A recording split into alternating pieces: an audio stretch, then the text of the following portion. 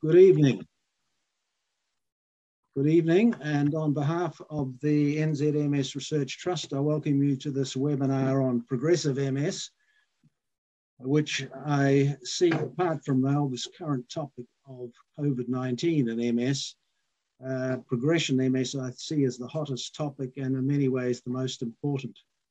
And we've got two leading figures in this area to talk to us this evening.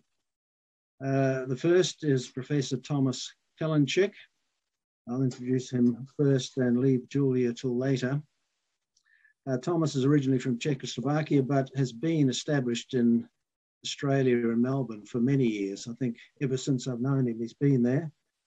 He's head of the Clinical Outcomes Research Unit at the University of Melbourne and head of the MS Centre at the Royal Melbourne Hospital.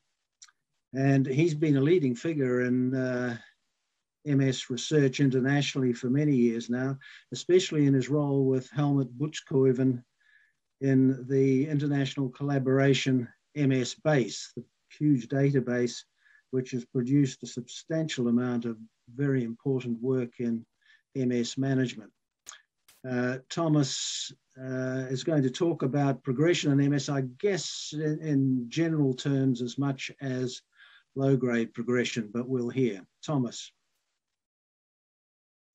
Thank you, Annie. Thank you for a very kind introduction. And I also like to thank the MS New Zealand for inviting me and giving me and people living with MS and they support us to interact in this forum and share perspectives and some knowledge.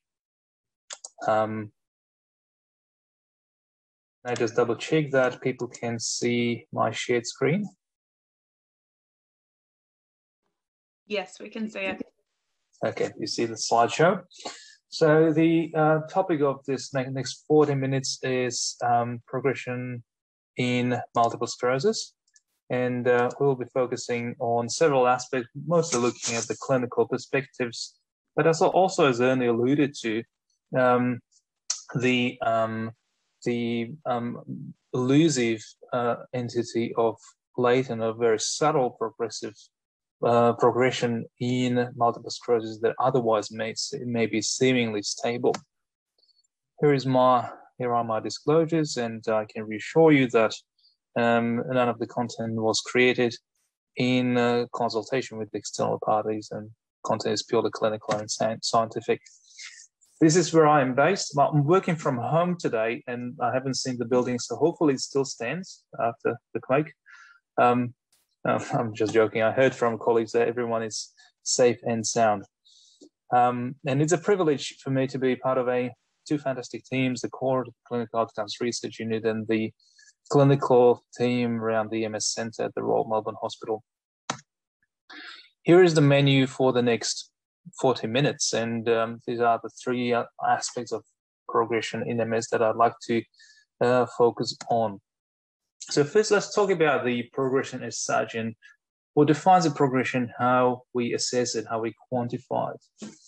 For a clinician, the critical role is to evaluate patient in consultation with the person with MS and their carers and their close family to sort of on regular basis, on ongoing basis, assess how they track in their life with the disease.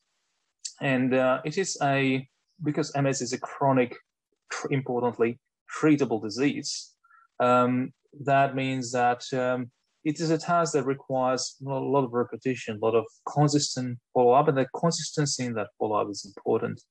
A very important source of the information for us clinicians is the history, and typically what you, the person with the MS, volunteer when you walk into the room, into the clinical office, is that is a very important packet of information for the clinician, because that is the immediate experience that you're recalling and you're prioritizing as a communication, as a message to your clinician.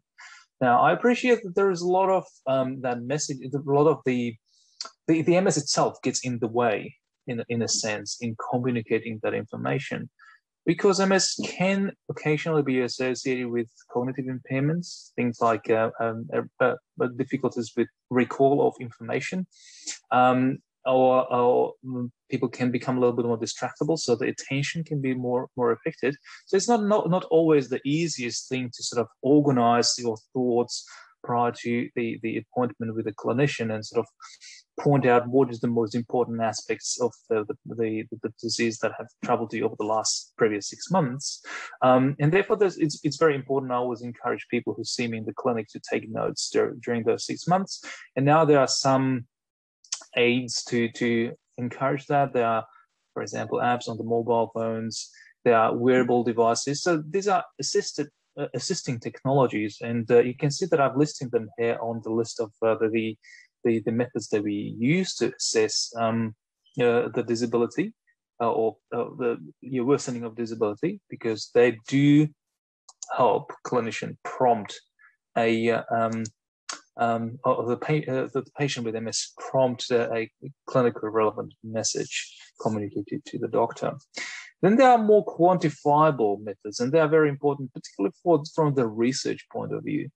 And let me mention a couple of them. I start with with methods that are at the moment used almost exclusively for clinical trials, such as time 25-foot walking test, which is a fairly self-explanatory test, the 9-hole peg test, or an SDMT, single-digit modality test, and many of you may have encountered these tests during your visits.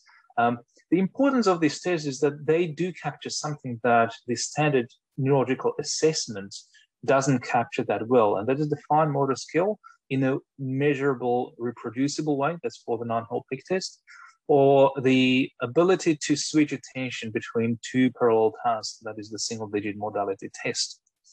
This is the standard scale that your neurologist is using during the clinical encounter, to quantify the so-called level of disability.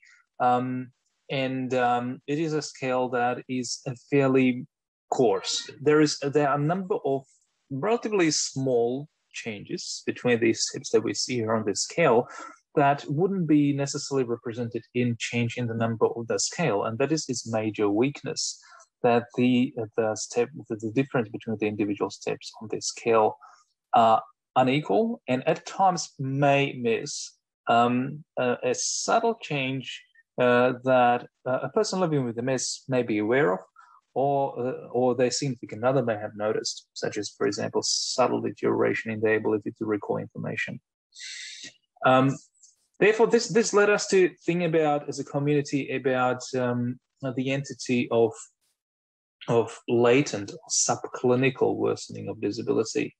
And as the name of this type of worsening of disability suggests, is something that a clinician would not necessarily see, would not necessarily observe on a clinical exam, something that a standard regular MRI would not necessarily capture, but that still occurs in the background. And why it is important? It's because many people living with MS may have under the impression that things are stable, things are under control, or more importantly, the clinician that looking after them lives in the impression that things are under control, whereas the person living with MS is noticing that maybe there are subtle changes, but they're not quite able to put their finger on what's going on. They just notice that something's not right.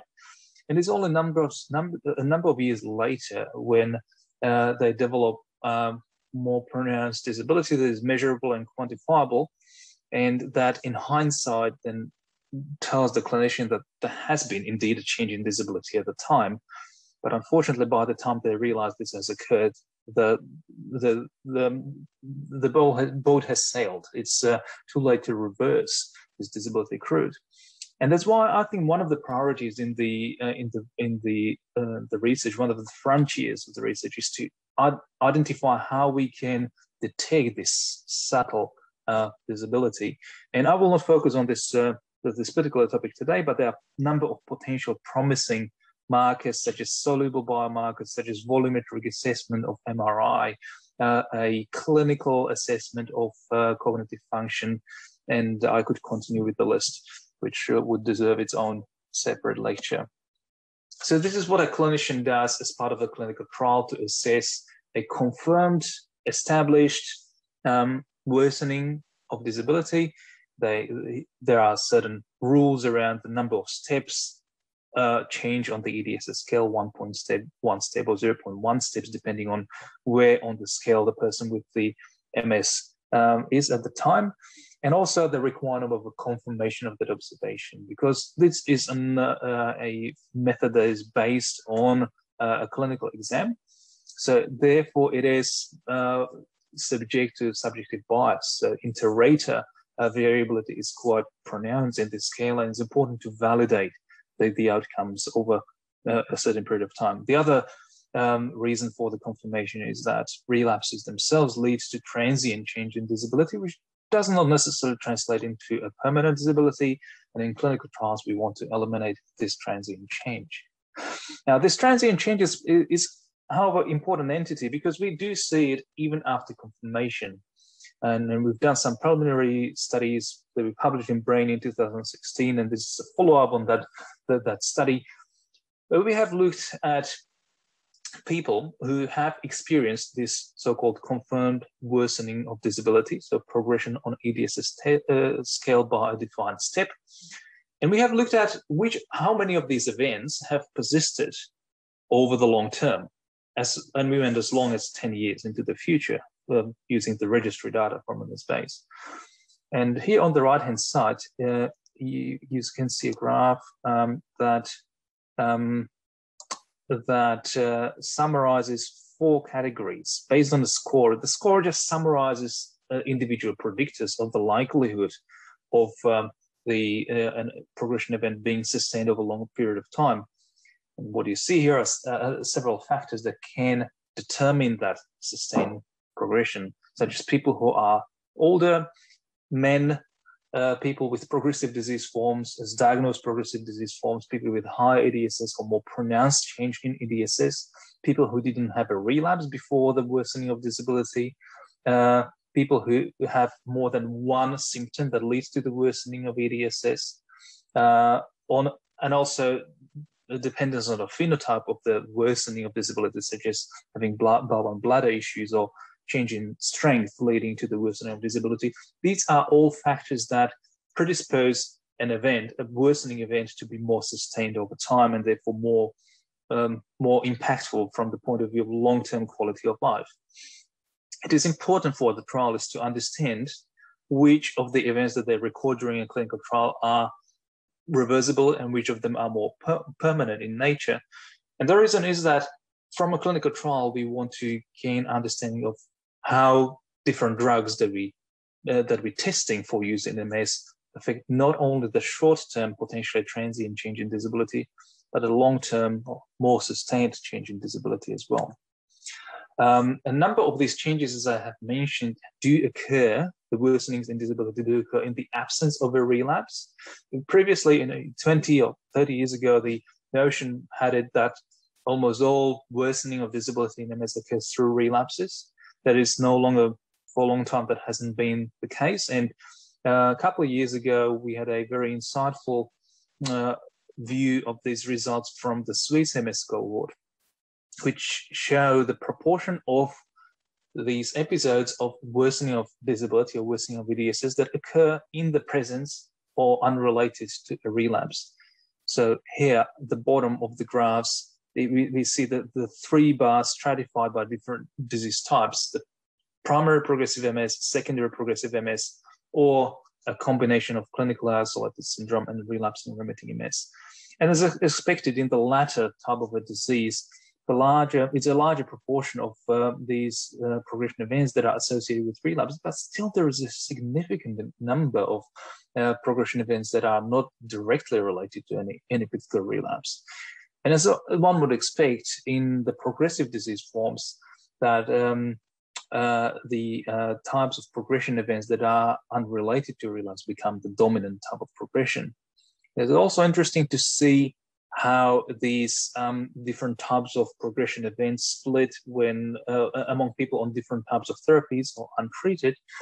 And what you see that there is while there may be some hint of a gradient with the lowest incidence of relapse-independent progression events on the highest effective therapies, when we compare them to people on low effective therapies or untreated, that the most substantial effectiveness of these high efficacy therapies occur through inhibition of progression that occurs in the presence of relapse, which is logically the nature, that the mechanism of action of immunosuppressive or immunomodulatory medications in MS.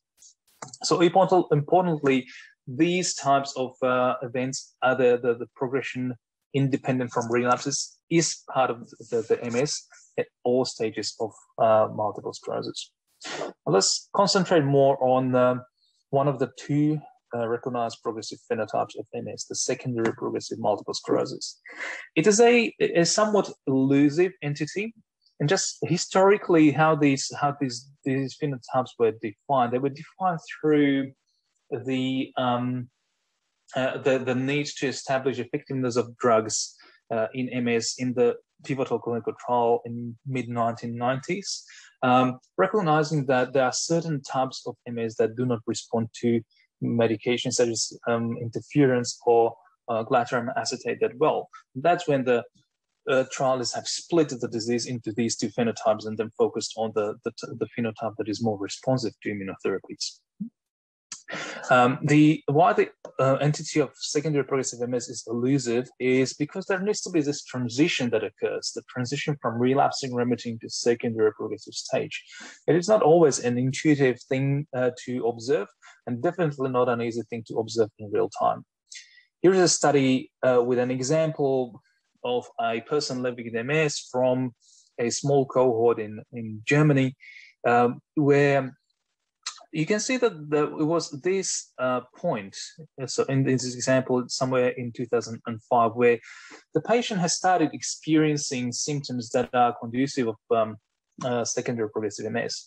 But it was not until 3 years later when the clinician would have diagnosed the secondary progressive MS retrospectively. And this is almost always the case. We don't want to, as clinicians, overdiagnose secondary progressive MS for a number of practical reasons.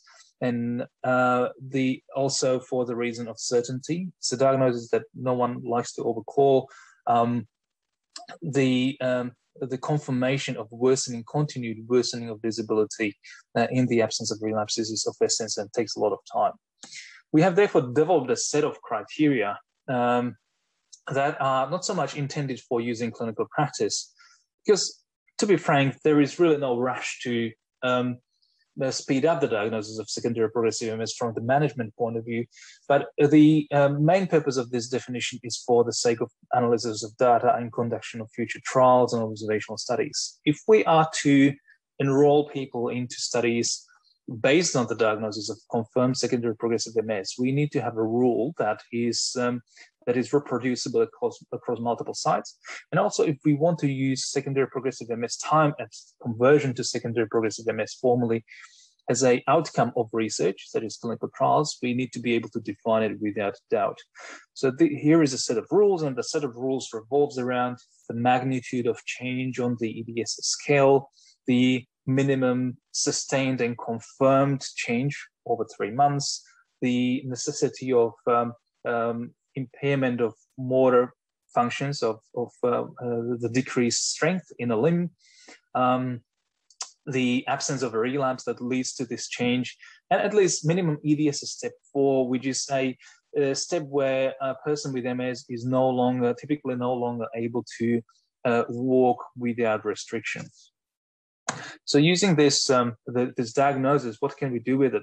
Well, one question that one may ask is, can we in any way predict or estimate who is going to develop secondary progressive MS or convert to secondary progressive MS and when? Well, one very clear association is the association of the SPMS onset with age. And here is a study from 2014 from a cohort in Göteborg in Sweden, which used a neat statistical method with a Poisson distribution and regression analysis, which allows to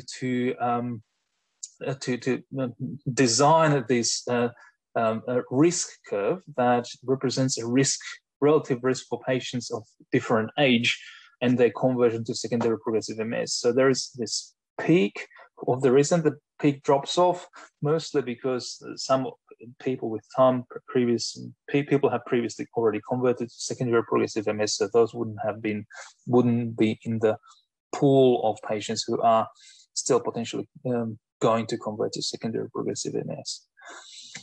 So in more detail or more specifically, what can we really do at the individual level?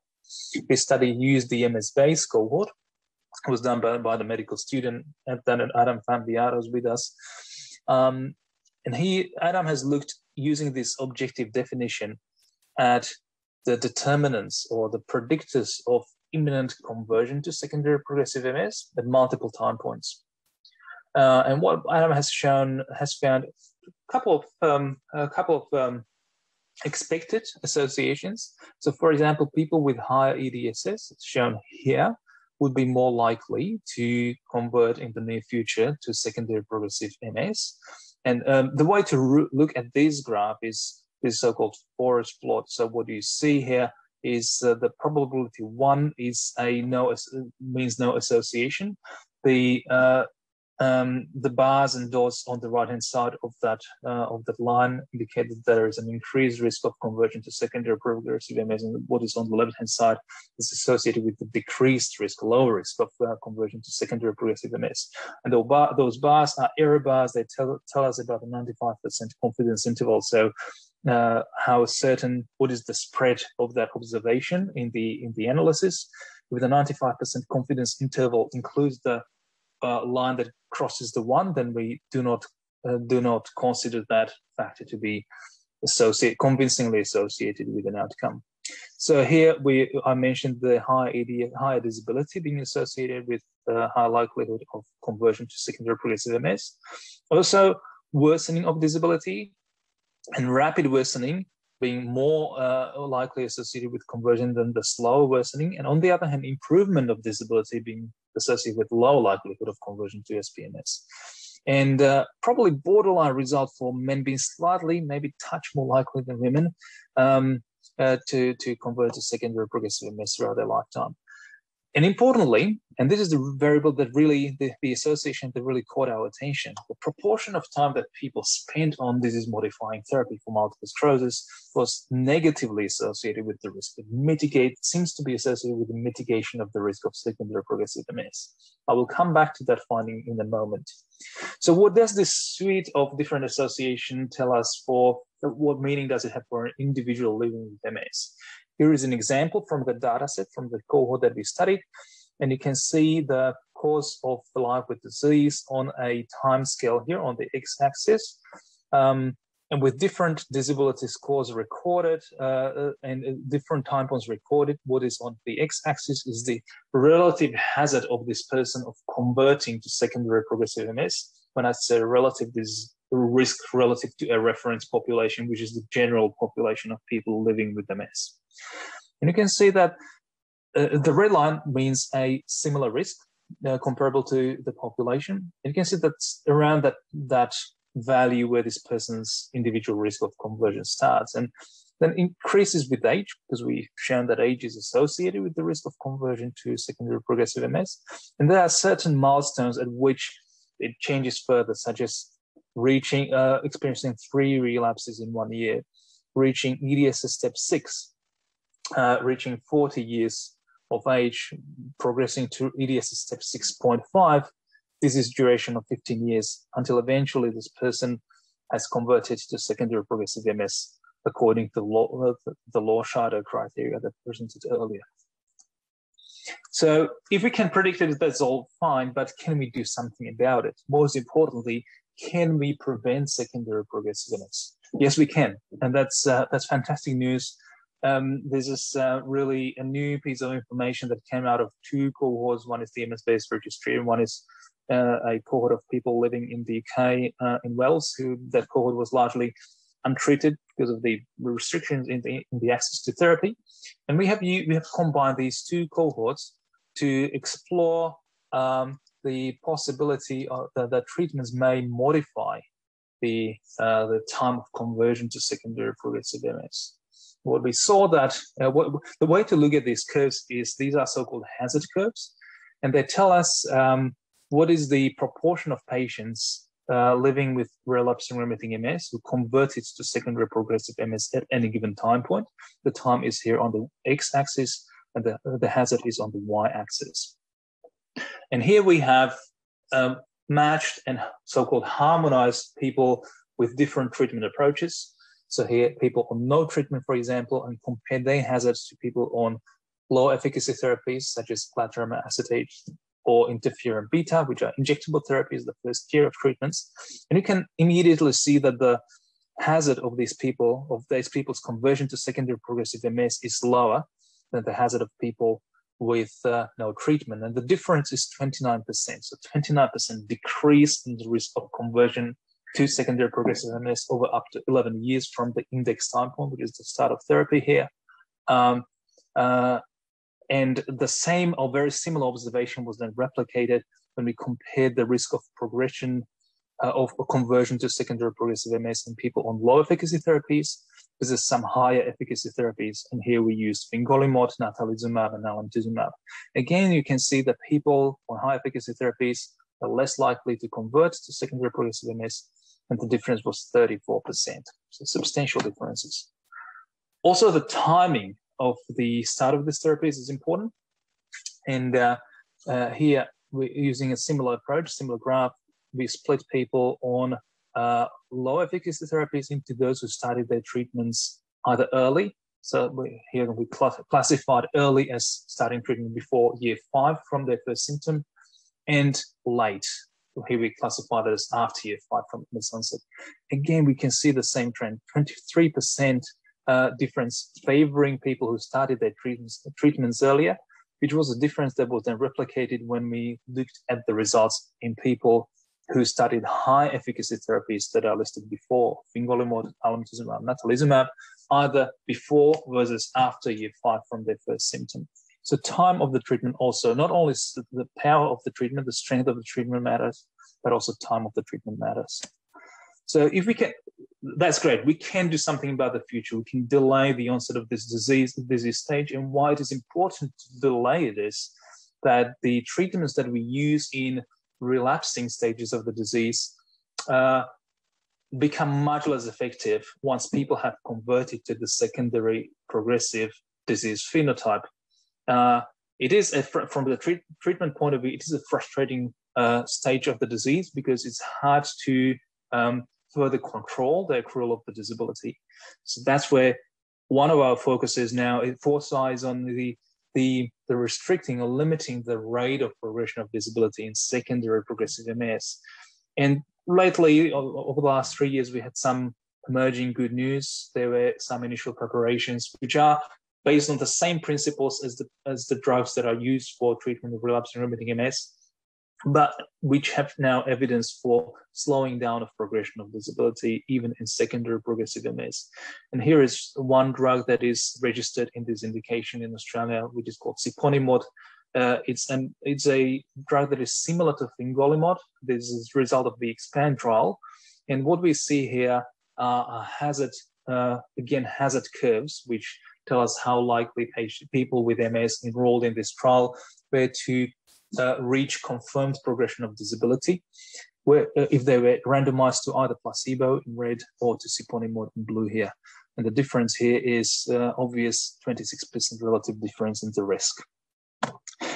Importantly, when this cohort is then subdivided into those who had relapses during the 2 years preceding enrollment in this trial, and those did not have relapses during the 2 years preceding the trial, we saw something really interesting. We're looking at another forest plot here, and the way to read it is the same as the forest plot that I explained when we were talking about the prediction of secondary progressive MS. So this is the dot here at the top shows what the overall result of the trial was. The siponimod was superior to placebo in preventing progression of disability. Now, here in the cohort split by the previous occurrence of relapses, we only had evidence for those people who had relapses during 2 years preceding the enrollment in the trial, but not in those people who did not have any relapses associated with their secondary progressive MS for superiority of fingolimod. saponimod. And that is potentially an important finding because it tells us about, probably suggests something about targeting of treatment in this, at this stage of the disease. There is, over the last decade, there has been a review of how we look at progressive types of MS and how we classify it. We now say that the progressive MS is basically almost one entity with two subdivisions. One is starting from the beginning with the progression, so-called primary progressive disease, and I'll come back to it in a moment, and the secondary progressive disease that is preceded by the relapsing remitting stage, which is the type of the disease that we're talking about now. And each of these two types of disease has two subtypes. One is so-called active and the other one is so-called inactive progressive disease. So the active, so the term active refers to the fact that there is evidence of focal and episodic inflammation in the brain or the spinal cord, either presenting with a relapse or with lesions, active lesions on the brain or spinal cord scan. So can we take this evidence as potential treatable target in those with secondary progressive disease and then target therapies towards those people who are more likely to respond? The answer is yes. This is a study in which we have looked at a cohort of people with secondary progressive MS from MS base, looking at the probability as an outcome, a probability of reaching EDS step 7.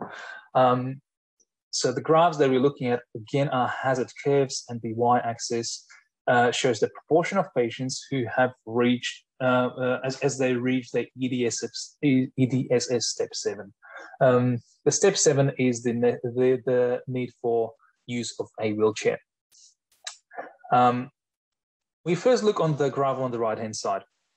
There are 3 groups of people, and they are stratified by the amount of time that they have spent on disease-modifying therapies after their conversion to secondary progressive MS. So they're split into 90% or above, 50 to 90% of time, and less than 50% of time on disease-modifying therapies.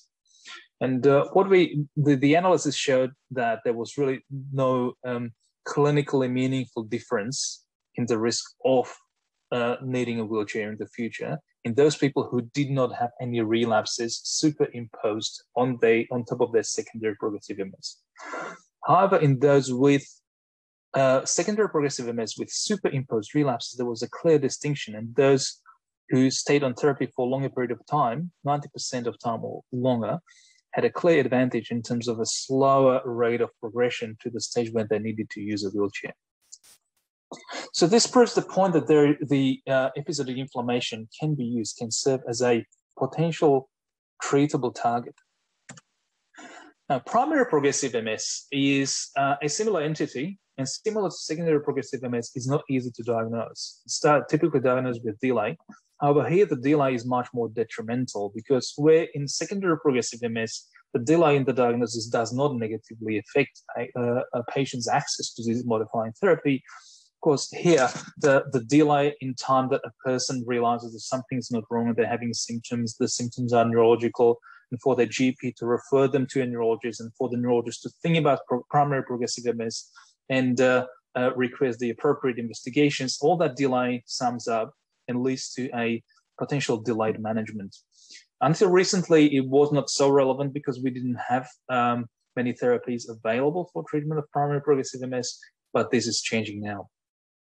So that is also enhanced by the fact that I mentioned the first point here in the diagnostic criteria, which require 1 year of disability progression. So you can see that there is this talk about a time lag that is ingrained into this definition. Progresses faster? Is it people who have primary progressive MS or people with secondary progressive MS? It's not an easy question to answer. It may seem that people with primary progressive MS progress faster during their progressive stage. So here, the white markers represent people that are separated. These are disability scores separated by age groups. Age is on the x-axis. So here it may seem that the primary progressive MS during the progressive stage progresses faster because the primary progressive stage starts here at the start of the wide blue markers, whereas the secondary progressive stage for the red marker starts much later. It starts around this time here, between age 50 or 60. But we have to bear in mind also that people with secondary progressive MS, by the time they reach their secondary progressive MS, they have already accumulated some disability through the relapsing remitting stage, which is the left-hand side here in the red markers. So there is already some accrual of disability that then continues through during the secondary progressive MS. So while the absolute slope of those disability curves may be slightly steeper in primary progressive MS, the final result is that as people reach age 50 or 60 and progressive disease forms, they tend to, the rate of progression, the rate of disability seems to be very similar in primary and secondary progressive MS. So how about the treatability of the primary progressive MS? Here are some disappointing results. We were hoping that we will, by analyzing the MS-based cohort, we will be able to decipher and identify some signal in the overall effectiveness of disease-modifying therapy in terms of slowing the progression of disability or reaching the stage where people need to use a wheelchair. So there was no difference here in a complex statistical analysis that accounts for a number of confounders of the outcome that would suggest that people who are treated would have a benefit over people who are untreated during their primary progressive disease. So there was disappointment, but we didn't stop there, and we went to explore the same concept as we did in the secondary progressive MS. We looked at the rates of disability accrual, and what we see here is again a hazard curve. You can see the cumulative hazard progression on the y-axis, and what these curves tell us is the most likely number of disability worsening events at different times of disease duration, meaning time from the disease onset. We see a split of this curve into two. People with PPMS, that is the inactive primary progressive MS, and PRMS, which is the active primary progressive MS. And you can see that the active primary group of people with primary progressive MS with activity seems to progress at a slower rate, which was a bit of a surprise. So we then went to explore the effectiveness of therapy in these two subtypes of primary progressive MS. And we saw that while in inactive primary progressive MS, the exposure to disease-modifying therapies didn't make any difference in terms of their risk of disability accrual. In people with active primary progressive MS, we can see that for every 10% more time that people spend on therapy, there is a 3% decrease in the risk of progression.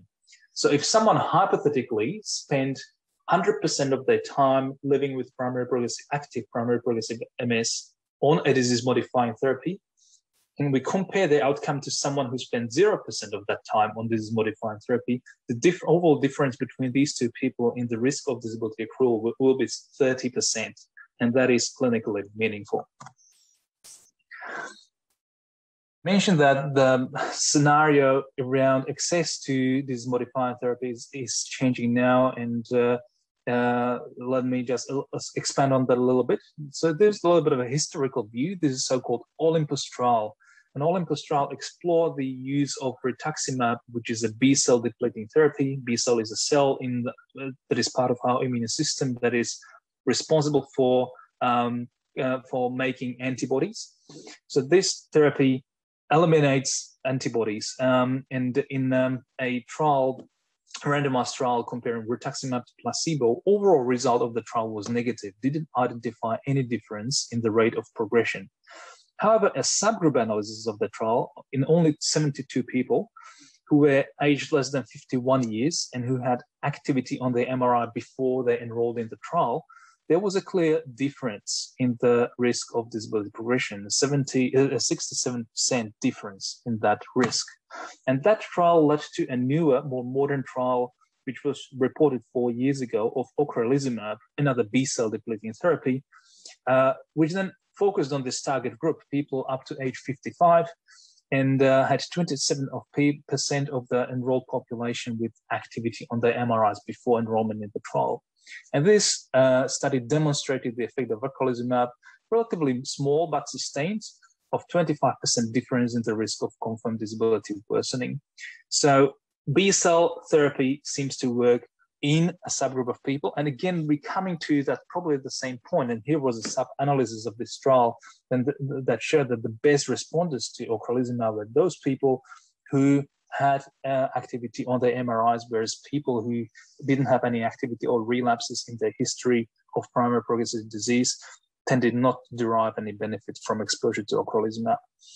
So there is the fine-tuning of therapy, of course, very important from the point of view of safety. And we want to, if we are introducing therapies that are potentially inducing risks, and every therapy is associated with a risk, there is no free lunch, unfortunately, then we need to make sure that we target those therapies to those people who are most likely to benefit from those, so we don't expose people to risk unnecessarily, which is particularly relevant nowadays at the age of COVID and vaccinations. Here I'm alluding to the next frontier, and I wish I had another hour to speak about this really exciting topic, but also I probably even more, I wish I was in the audience listening to someone more educated in this area. There are a number of fantastic researchers in New Zealand and Australia who are focusing on this topic of remyelination and neuronal repair. And obviously, when we think about progressive MS forms, this is one of the key focus areas for us to be able to develop treatments that reverse the damage to the central nervous system that has already occurred. There are a number of candidate molecules, many of them in laboratory research, a small number in phase 1 trials, which are early drug development, early translational trials. There was a molecule a couple of years ago called antilingo, which acts on the a break of the cell division on the cells that are responsible for forming the myelin sheaths that encapsulate the axons of the neurons. That therapy, the results of the clinical trials of the therapy were somewhat underwhelming, unfortunately, even though the results were not completely negative.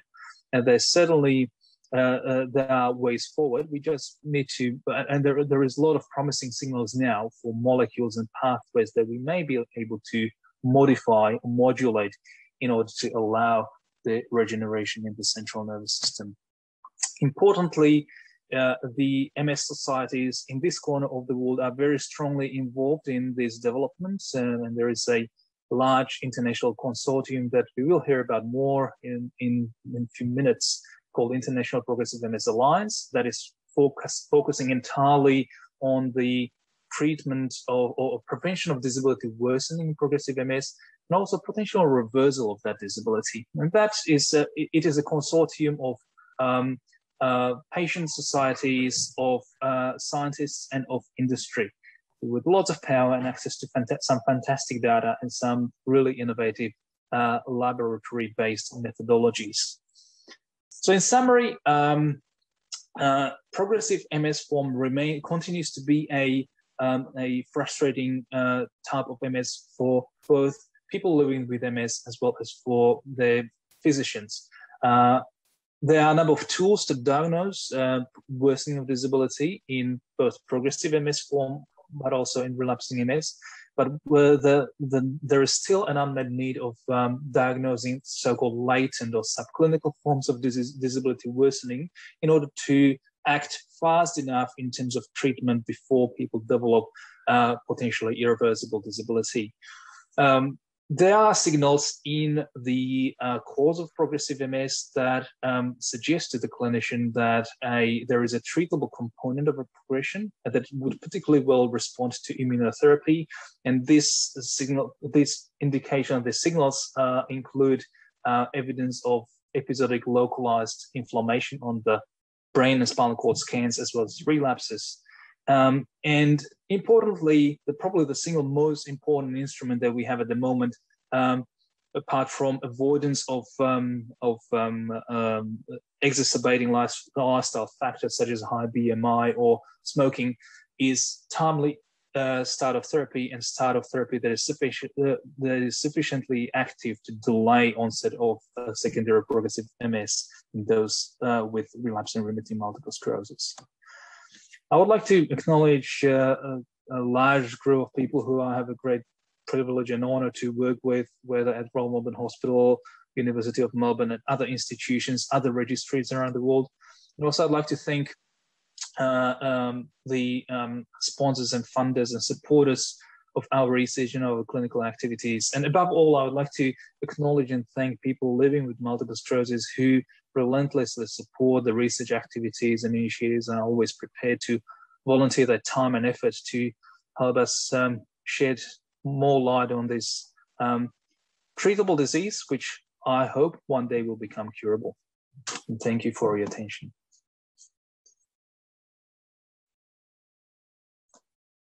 Thank you, Thomas. Great comprehensive review. Very complex topic, as people will have noted. You negotiated your way through that very well, I thought. I think it's important to note that last point on your slide was perhaps the most important one, your work with MS BASE, showing really for the first time that we actually can potentially have some effect on later progressive MS using standard MS therapies if we start them early. People will no doubt have questions. I think, Amanda, are you monitoring questions? Hi, Annie. Yes, I am. We've got 2 questions so far. We will leave the questions to the end if that's okay, and then I think we can ask them as a panel. Very good. Yeah. So we'll move on to the next talk, which is being given by Dr. Julia Morahan, who's, there she is an Australian, fully an Australian, but did postgraduate work in Oxford in research and MS, and has a really important role in Australia, I think, as head of MS Research Australia. And I've been very impressed by how much active research that body is able to fund. It's very impressive, and a bit of a lesson to the NZMS Research Trust, which is trailing somewhat behind. And that body has been deeply involved with the setting up of the International Progressive MS Alliance, which is a reflection of the fact that everyone sees that doing something more active about progressive MS, low-grade progression, is critical. And I think some progress is being made, and Julia is going to tell us about it. Julia. Thank you so much, Ernie. All right, I'm just going to share my screen.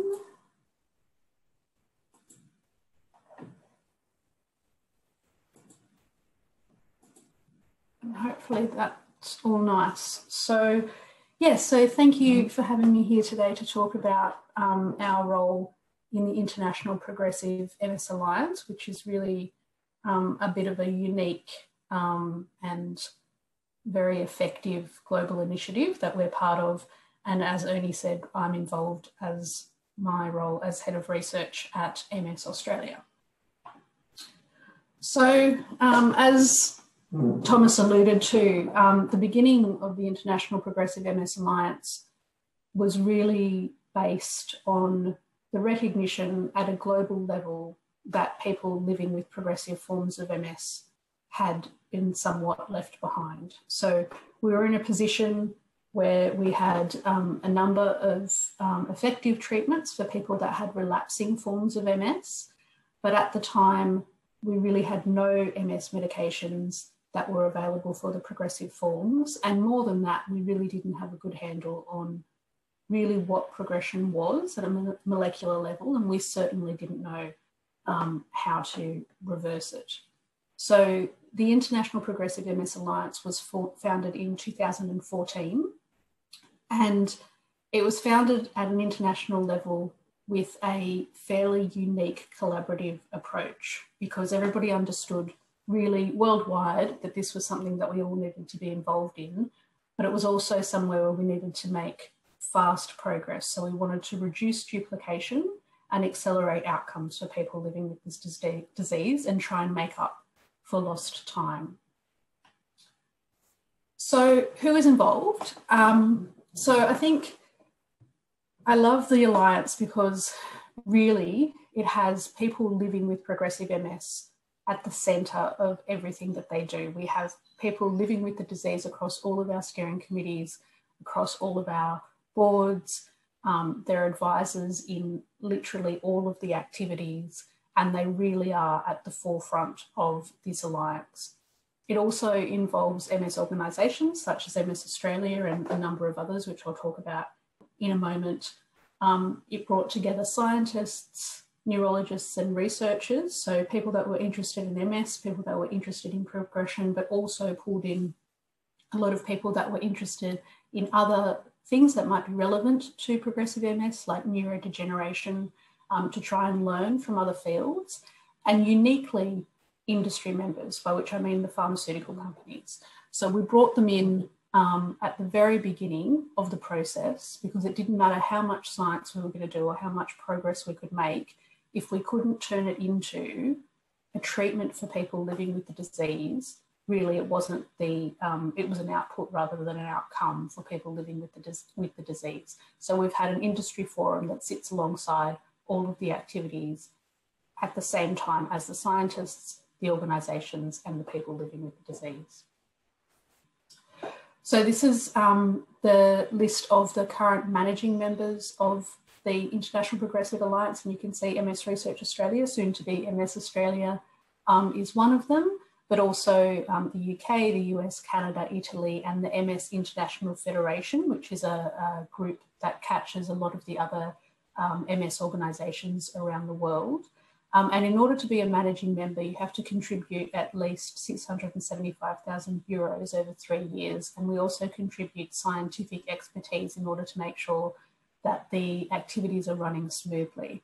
So it's a big investment for us, but it was just seen by MS Australia to be such an important topic that we really just wanted to be involved, and we wanted to be involved in a strategic and pivotal way.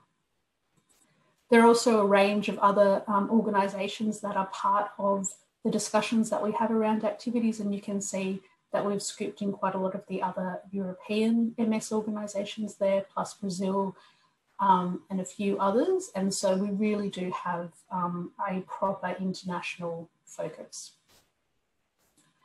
And finally, just because I just think it's so key to what we do, these are the pharmaceutical companies that work alongside us in the International Progressive Alliance. So most of these, if not all of these, have a presence in the MS market. So Biogen, Cereno, Roche, Novartis, and Sanofi. And I really think it's a bit of a unique feature, as I've said, and they have been invaluable in helping us get to the point where we can actually change the treatment landscape for people with progressive MS.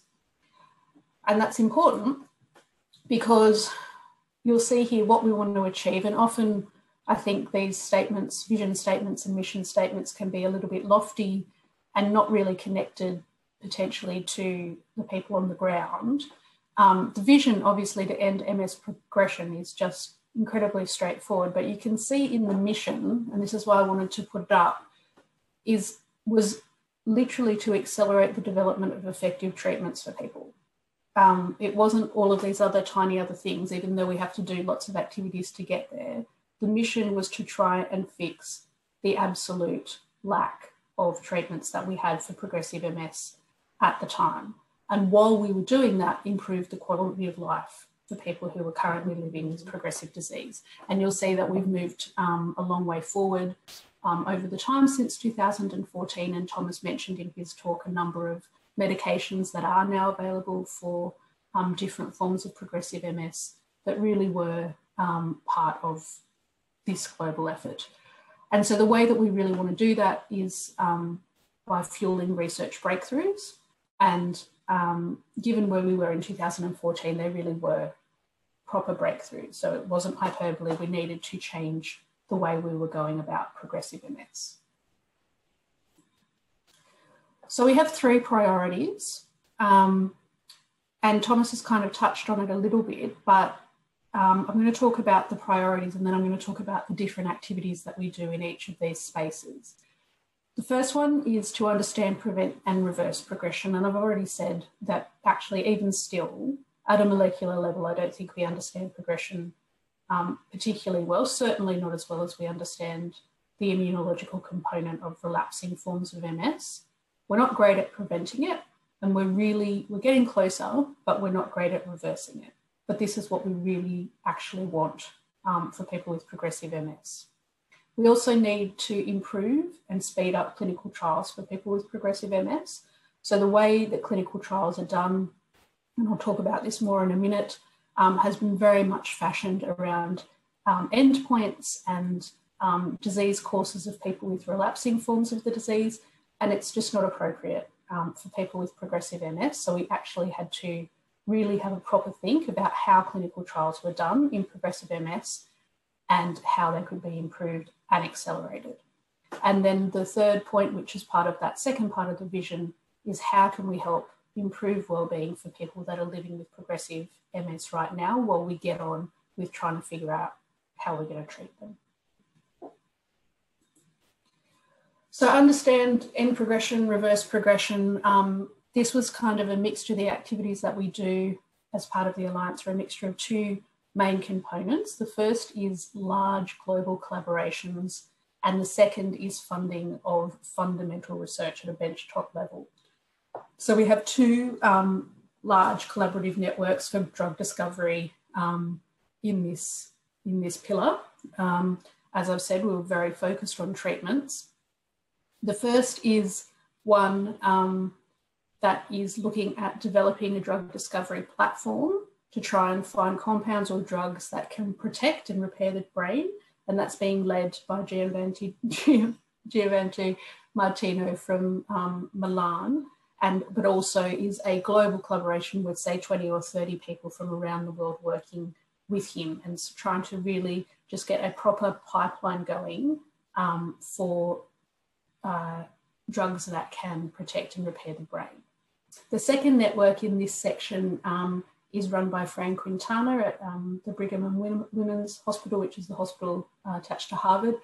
And that one is particularly looking at the innate immune process. So we know that MS is due to the immune system attacking the myelin or the coating of the nerve fibre within the brain and spinal cord. But in progressive MS, we really think the branch of the immune system that we call the innate immune system is at work in the brain and spinal cord. So this network was really looking at whether or not there were drugs, candidates that we could determine that were particularly going to target the innate immune process. And again, this was a group of around 30 people from all around the world, led by Fran Quintana. And you can see the money associated with this was massive for us and massive for everybody, but it also, this is the beauty of alliances, you can really pool all your money and make great strides forward. So these two networks between them received 8 million euros in funding over 4 years, which is a huge amount. So what did they do? So the drug discovery network from Martino in Milan actually developed a method of screening potential drugs or compounds using bioinformatics and building a model to be able to tell whether or not the computer basically thought that these, based on their characteristics, whether or not these compounds would be able to protect the nerve cells or the nerve fibres and promote myelin repair. So he built this model and then he screened a very large number of compounds and found some that the computer said yes to. And the second stage was to screen those compounds in a dish in the laboratory, so grow some cells in a dish and see whether or not those compounds were working in order to repair the myelin, promote myelin repair on the nerve fibres or in the myelin-forming cells that Thomas mentioned. And then the third stage was if they passed the Petri dish test, that whether or not they had therapeutic potential in laboratory models of progressive MS. And this has gone incredibly well. It's been going for a number of years now and a tiny bit slowed down by COVID, but they have identified a number of candidates that are looking very promising and they are currently being assessed by an independent body to see their potential and value to being rolled further along the pipeline.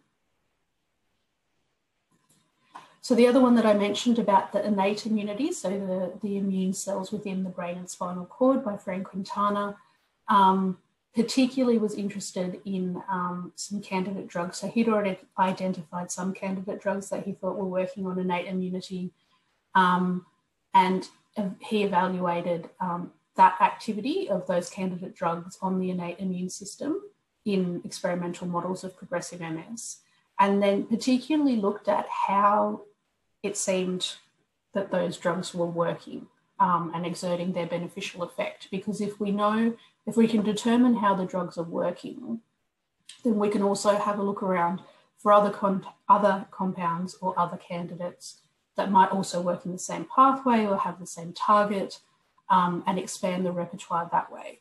So once he had defined that, he went on to identify additional candidates that also we thought would work on the innate immune system in progressive MS. And this has been very successful also, and we're also getting his targets identified now as part of an independent assessment process within the Alliance.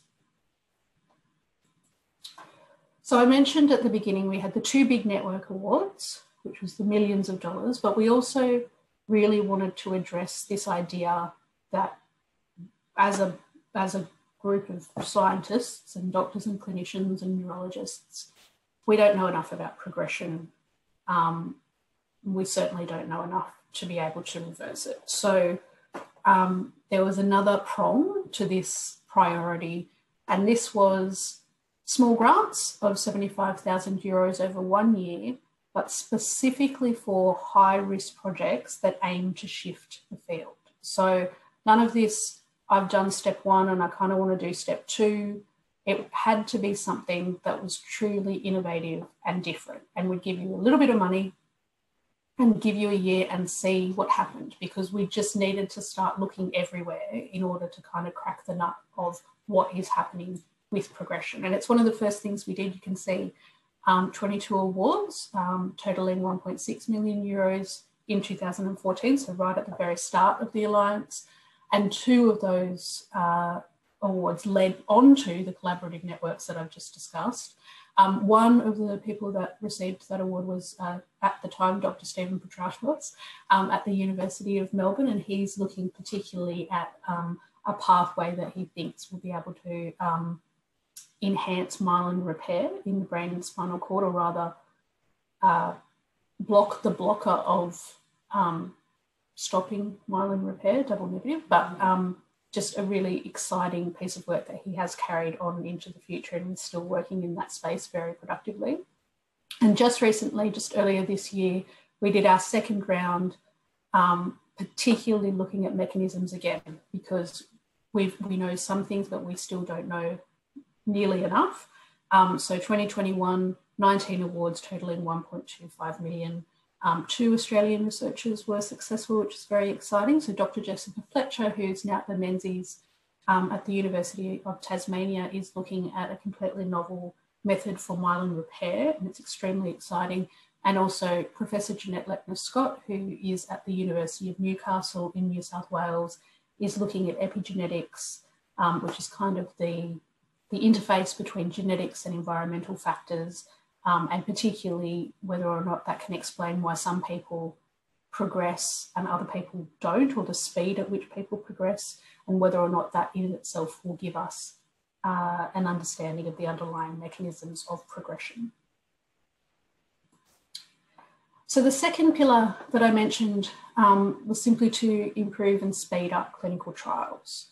So Thomas spoke about a lot of wonderful, expensive, long clinical trials in his talk. They can take up to 5 years to complete. They take at least 2, and people with progressive forms of MS don't have that amount of time to waste. We need to accelerate the way that we do clinical trials in progressive MS. One of the big problems is we don't have biomarkers for progression in MS, or at the time we didn't have biomarkers.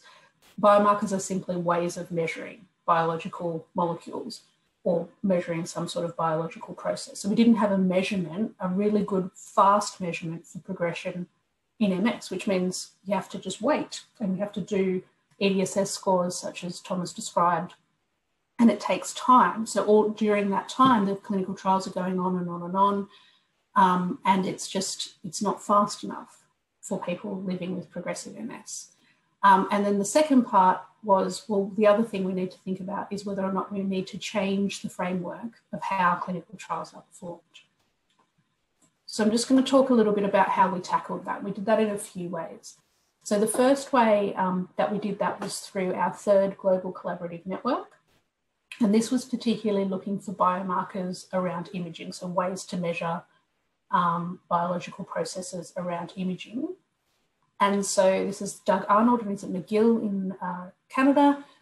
And what he did and continues to do, I love this project, he uses artificial intelligence to improve and speed up the reading of MRIs, magnetic resonance images, and see whether or not we can use that to find digital biomarkers to predict and recognise progression of MS in the brain and the spinal cord. So he was also awarded a huge chunk of money to do this, €4 million over 4 years.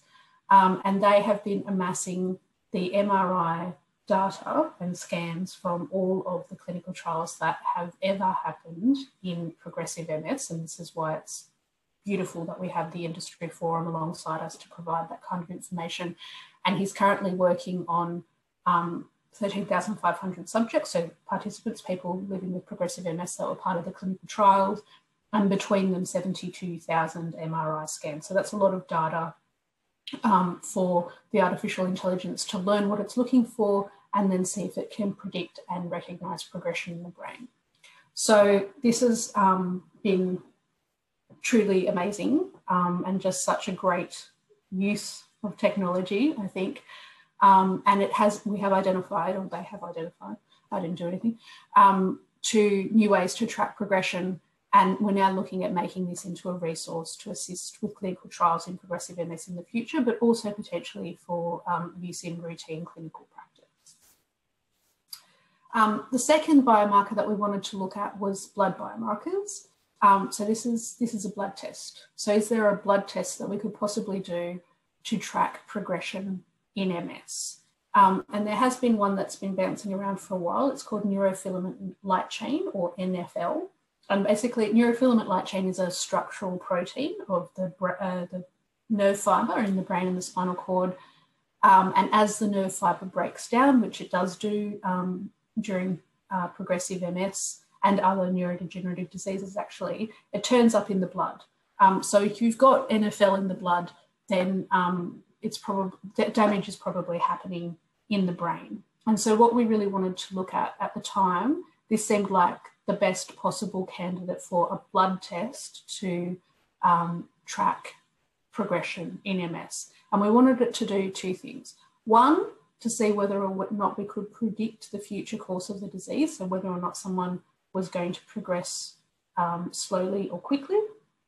And then two, to indicate during a clinical trial whether or not a treatment is working.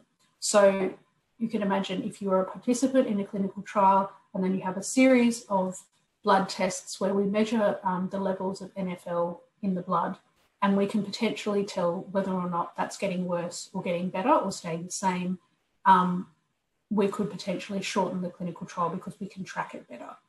So what we've done so far with this is develop a set of recommendations, because there are quite a few different technical ways of dealing with NFL at a laboratory level. So a set of recommendations about how we should handle it and the types of tests that we'd like to do, and what would be useful for a clinical trial and what wouldn't be. And then again, which I also, another amazing strength of the Alliance and the Industry Forum, we've been working with the regulatory bodies in the US and in Europe to talk to them about using neurofilament light chain in clinical trials as a biomarker. So we can jump up and down as scientists or as neurologists and say that we think it's fantastic, but if the regulator who is going to approve the medication in a particular country or jurisdiction will only accept an EDSS score, then there's no point to this. So what we've been doing is working with them to say, if we can show you that this is a good biomarker for progression, will you start using it as a potential endpoint alongside everything else, but as a potential endpoint? within clinical trials, because it means we can shorten the time frame of clinical trials. And then the changing of the framework. So I've mentioned a few times that we just really needed the clinical trial design for progressive MS to change. Clinical trials traditionally were designed for relapsing forms of MS, which is absolutely appropriate because those were the drugs that we were testing at the time. But we need to develop a new way to effectively test for new treatments, and we need to do it faster. So there's a number of ways that we've been trying to develop as part of the Alliance to do this. And one of them is to run compounds in parallel within a clinical trial. So normally in a clinical trial, in a traditional clinical trial, you would have a drug that was either up against placebo, which is a dummy tablet or injection, or up against one other known therapy. But if we ran a number of compounds alongside each other and then one seemed to be working, we could switch people to the one that seemed to be working, and if one wasn't working, they could drop away, and we could move to what we call an adaptive clinical trial design. So we've been trying to think about ways to make clinical trials more effective and more efficient. And the other piece that we really wanted to do was this idea of experimental medicine, which I've got in quotes there, which is to include biological tracking and testing during the trial. So during a traditional clinical trial, you're mostly just testing to see if the endpoints have changed for people, but you're not necessarily testing how the drug is working, things at a molecular level. And up until the point of the clinical trial, a lot of the work has always been done in experimental models. And then when we get to people, we don't necessarily do a huge amount of work in this space. We just try to figure out if it's working or not. So if we did this experimental medicine that ran alongside, like a couple of extra blood tests, say, alongside your clinical trial, then we can learn more about what works and what doesn't, or why it's working or why it's not working in people with progressive MS. And then even if the trial does fail and we have underwhelming results, we'll know more about why, hopefully, why it may have been effective or ineffective, and we can take that information into the next trial.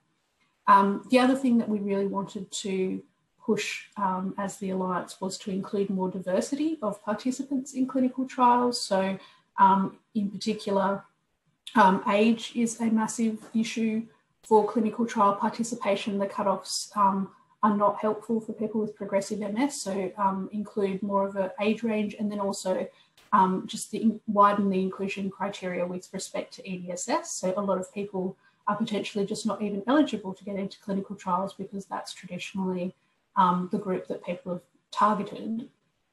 So talking to the industry forum and talking to scientists about what would be useful as inclusion criteria for clinical trials and trying to widen that out.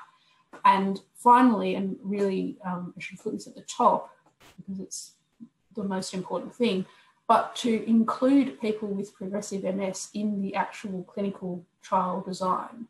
So quite often, it's getting better, but definitely in 2014, the participants themselves, the people with progressive MS that were going to be part of the trial, were not consulted on the design. So the design could be incredibly onerous, impossible for people to keep to, and then you have a huge attrition rate and you're not able to keep a clinical trial going, or it's just not helpful for people, or it's too much, or it's measuring things that are not necessarily important to people with progressive MS.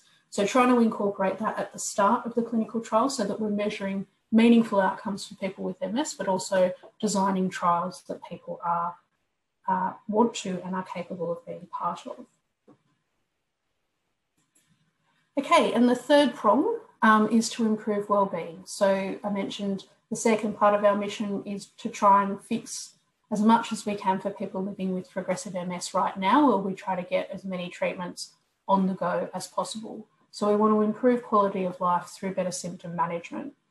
Obviously, there is an unbelievably large array of symptoms of MS. And so we looked to a number of surveys that have been done by MS organisations, including one that was done in 2016 by MS Research Australia, which I've just repeated actually in 2021, to look at which symptoms were particularly bothersome and which symptoms people with progressive MS really wanted to have better treatment for, essentially. And you can see the 4 that came up worldwide there. So fatigue, we know one of the most common symptoms of MS across the whole spectrum of diseases. Impairment of mobility, in particularly upper limb function. Pain is a huge one, and cognitive impairment, by which we mean difficulty with thinking and memory and processing. So what we want to do with these is really push the research forward and push forward the findings that we already have in these areas, but particularly in order to be able to measure each of these symptoms well, because at the moment we have scales, but they can be improved, but ultimately to get better treatments and then translate them into the use in clinics, in clinical care for people with MS, and then make sure that the improvements are sustained and meaningful for people trying to live with progressive MS. So the next steps, so we've got lots of things on the go. We're aiming to expand the findings of the networks with respect to drug discovery that I mentioned early on, and also the imaging biomarkers in terms of turning it into a resource and trying to make that a translatable outcome of the Alliance. We're getting a lot of momentum now on improvements to clinical trials for progressive MS, and we're talking to our industry partners about ways that we can change the clinical trials. And I mentioned talking to the regulators about their impression of what an endpoint should be and how we can measure them and make sure that we're all on the same page. And then fund the research gaps for wellbeing that I just mentioned, particularly in those symptom areas, so that we can improve quality of life for people with progressive MS right now. Okay, so I just wanted to pop this up at the end. So if you want to learn more, there is a International Progressive MS Alliance website that has a huge amount of information and progress reports and lots of great videos and interesting bits and pieces that the Progressive Alliance is up to if you wanted to learn more about that. MS Research Australia has a lot of information about how we're involved on this side of the planet within the Progressive Alliance, and MS Australia as well. We're just in the process of merging those 2 websites. I've popped them both up, but we do have a lot of information about how we're involved in the Alliance if you're interested. So please pop along to those websites and have a read. Thank you.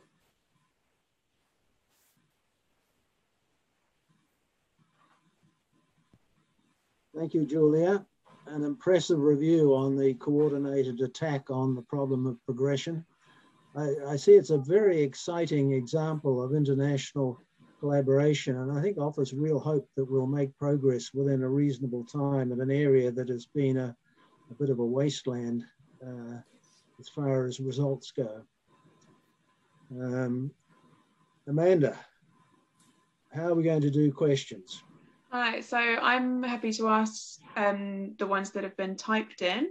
If anyone would like to ask a question verbally, just raise your hand and I can open you up to be able to speak and ask your question verbally.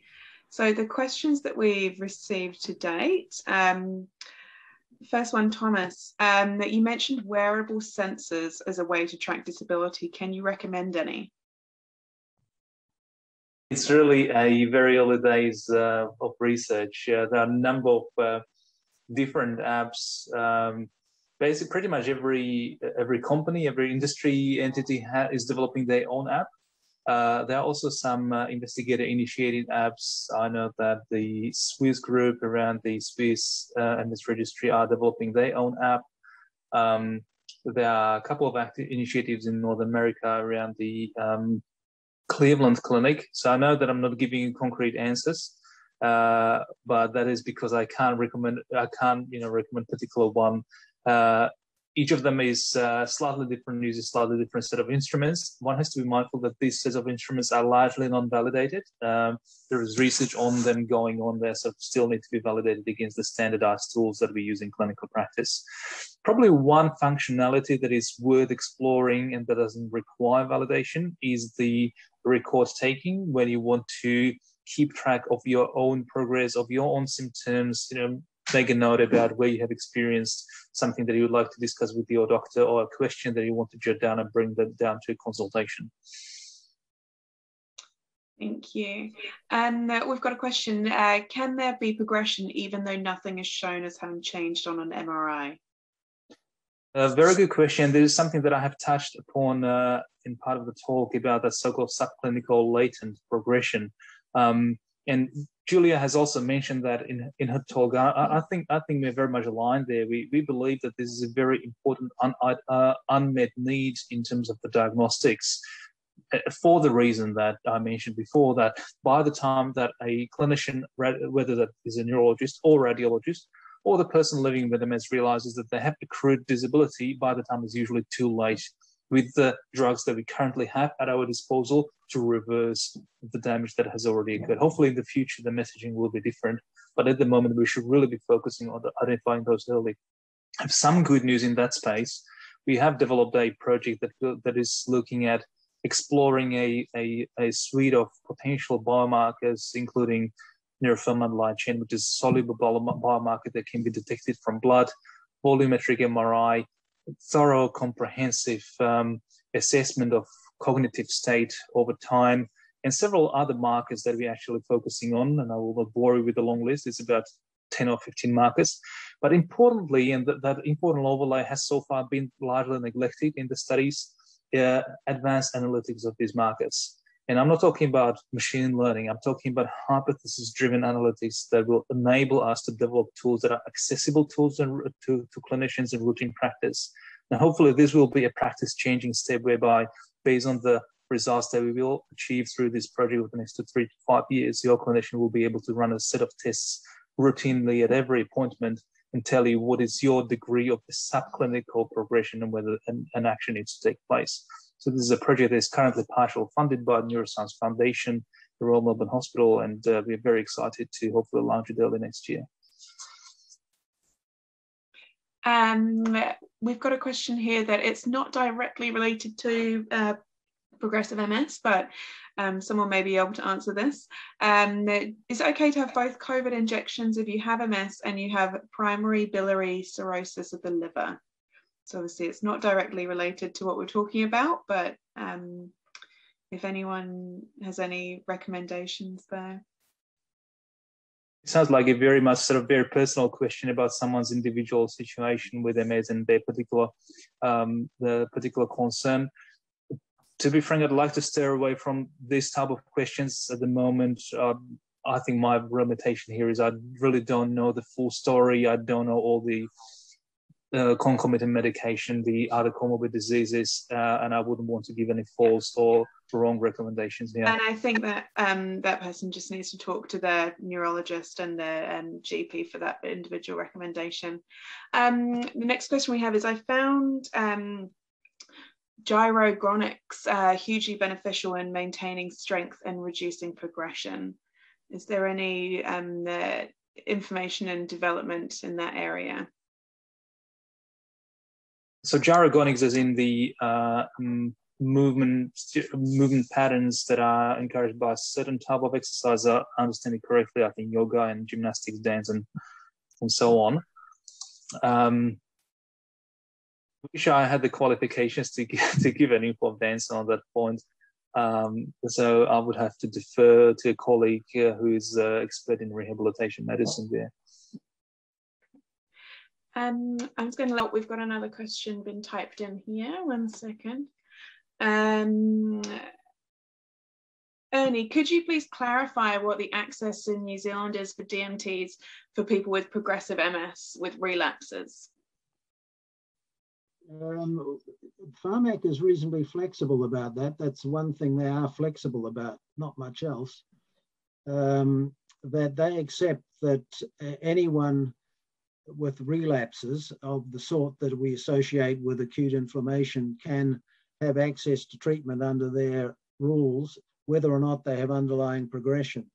So we in fact have a number of people who started with primary progressive MS and then happen to have a relapse or two along the way and are able to have treatment. So we're reasonably well off. The problem we have is getting treatment very early for people after a first attack. That remains a problem for us, but I think we're making progress on that. And I think Thomas raised an important point, this issue that early treatment, and his group with using MS base has produced very important work, I think, in showing that we can perhaps help low-grade progression as well as preventing relapses by starting treatment early.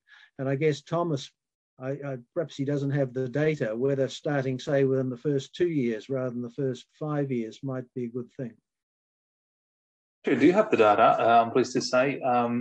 We did publish recently a paper in Lancet Neurology where we have looked at people who in the first 10 years of the life with MS required treatment with what we termed high efficacy therapies, and for practical reasons we've looked in, we have used so-called Roman therapies, rituximab, ocrelizumab, mitoxantrone, alemtuzumab, and natalizumab.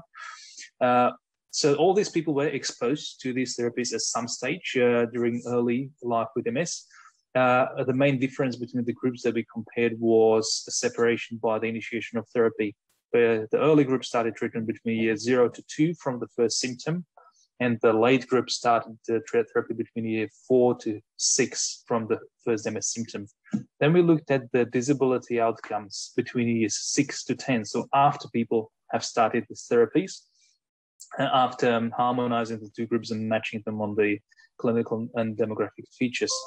And what we have seen that those who started the high efficacy treatments earlier saved themselves up to 1 EDSS step, and that difference of on average 1 EDSS step in outcomes was sustained throughout the 5 years of follow-up between years 6 and 10. So really a clinically meaningful difference in terms of the preventing disability. Great. And we've just had a couple more come through as well now. Can you comment on the role of exercise in slowing progression? Yep. So I mean, intuitively, the clinical intuitive response is always absolutely yes, and many of us strongly encourage particularly people with progressive MS phenotypes to engage in exercise as much as possible. From the point of view of preserving the musculoskeletal health, of course, from the point of view of improving cardiovascular health and keeping BMI within reasonable range. In terms of the effect of exercise on the neuroplasticity and the neural function, that is something that is an area of very active research.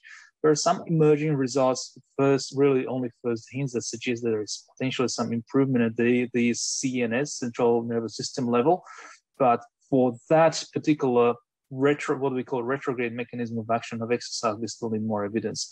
But overall messaging is absolutely, it's a beneficial thing to do. Great. I know we're at time, but we've just got a couple more questions, if that's okay. I'm not sure, when does your relapsing MS become secondary progression? What is the criteria for that? The clinical diagnostic criteria really revolve around the phrase the relentless progression of irreversible disability that is independent from relapses. That is a vague definition, but I think that it will reflect the current clinical practice. I have listed that one definition, which is more anchored in numbers around the grade of EDS's worsening, the time of which it needs to be confirmed, and so on and so on. That is a very procedural definition. I would encourage use of that definition in clinical practice, use it more for research, as an outcome or for selection of patients.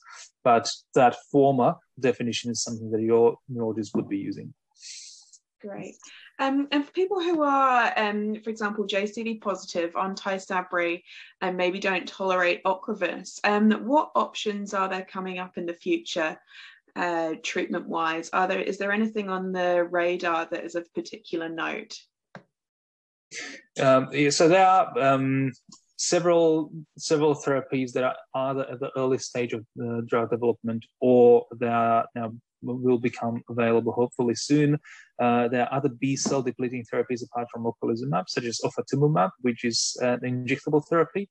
The mechanism of action is similar, So in terms of the tolerance issues, it depends really on how the intolerance of the medication is mediated, whether it is mediated through immune depletion, in which case ofatumumab would have the same tolerance issues as ocrelizumab, or whether it is mediated through a autoimmune response or allergic response towards the molecule, in which case ofatumumab may be an option if ocrelizumab triggers allergic reactions in an individual.